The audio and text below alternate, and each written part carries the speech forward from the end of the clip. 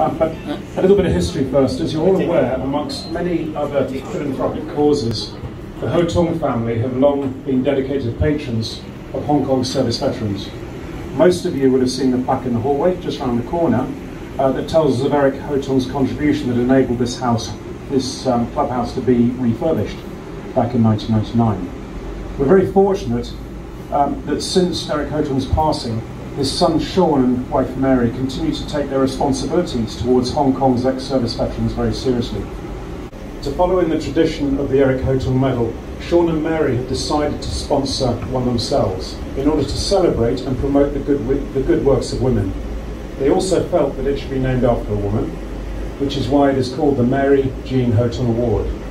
As most of you appreciate, Mary is well known in Hong Kong, in southern China, in Singapore, Macau, Taiwan, and with the Chinese and Buddhist communities around the globe, particularly with regards to her expose of the corruption of certain Buddhist temples in Hong Kong. There are some distinctions between the Eric Hotung Award and the Mary Jean Hotung Award. The Mary Jean Hotung Award will not be limited to one set or profession of women. It will not be gold-plated, as I was assured. It will be a solid piece of gold. Nominees will be assessed by the Hotungs themselves, not by an outside body. And finally, the first one is being awarded here tonight, so you're all witnesses to a small piece of history. 呢個金牌咧係全部係用真金鑄出嚟嘅，所以你今晚咧就係見證咗呢一個歷史嘅時刻，就係話咧呢一個金牌咧係第一次頒出去嘅。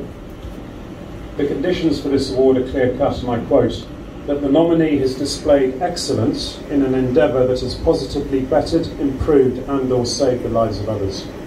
The nominee in this case is Mrs Shally Ling, so the history of the Mary Jean Hotung Award actually starts with Shally tonight.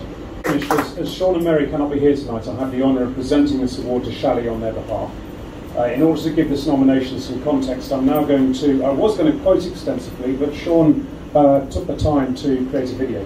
And we're just going to play that now, and you'll hear in his own words the decision behind and why he has awarded Shally this medal. Hello and greetings to everyone. Members of the Hong Kong ex-servicemen, members of the Royal British Legion, and all friends gathered here today.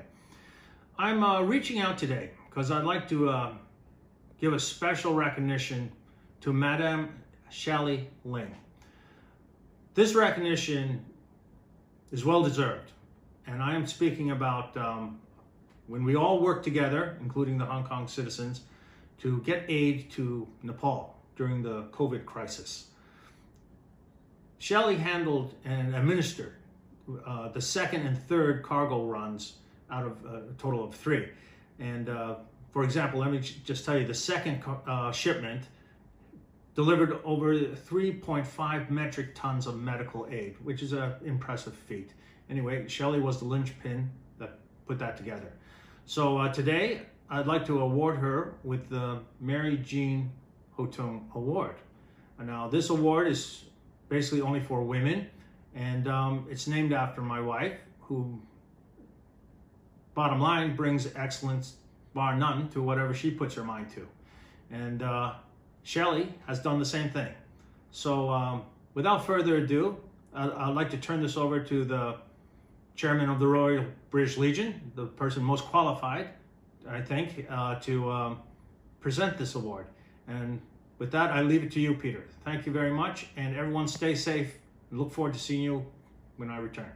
Cheers.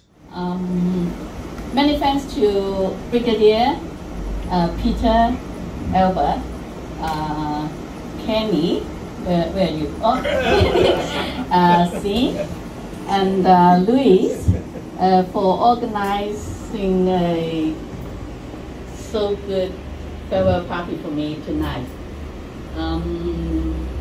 It's my great honor to be one of the team members of the Royal British Legion and the Hong Kong Ex-Servicemen Association. I really enjoy and I learn so much from you all.